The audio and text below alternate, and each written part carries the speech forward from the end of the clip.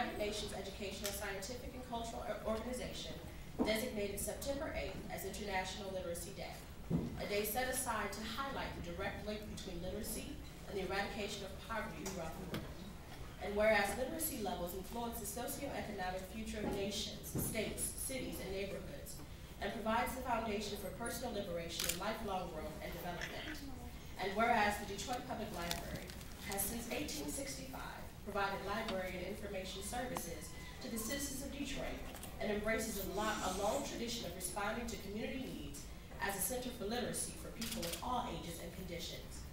And whereas in 2009, the Detroit Public Library established the Detroit Literacy Council, comprised of literacy and community organizations, whose vision statement says, "We envision a city where all Detroiters read." And whereas the city of Detroit is strengthened when every resident is able to successfully complete an employment application,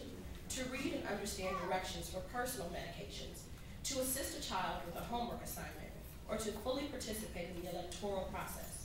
And whereas the Detroit Public Library offers a wide range of literacy programs, including summer reading, junior great books, author day, book clubs, author talks,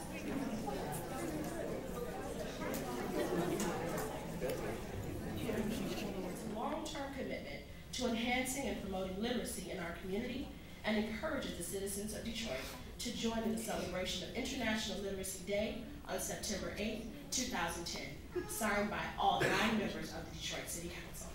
Thank you.